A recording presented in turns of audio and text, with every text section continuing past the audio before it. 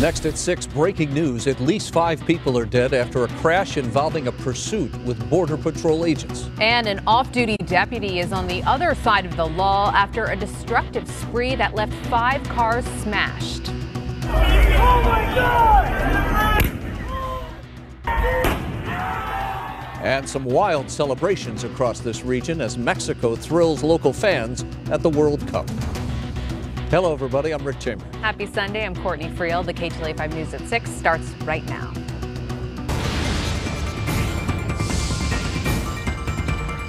And we begin this hour with breaking news as the nation wrestles over the hot-button issue of immigration. Yeah, at least 5 people, though, are dead after a crash of an SUV that was being chased by Border Patrol agents in Texas. The SUV hit speeds of more than 100 miles an hour when it crashed and then rolled over several times in South Texas, actually about 90 miles southwest of San Antonio.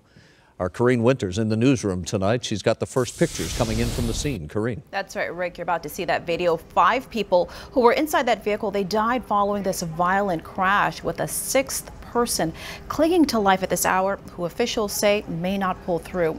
Here's that video. A bystander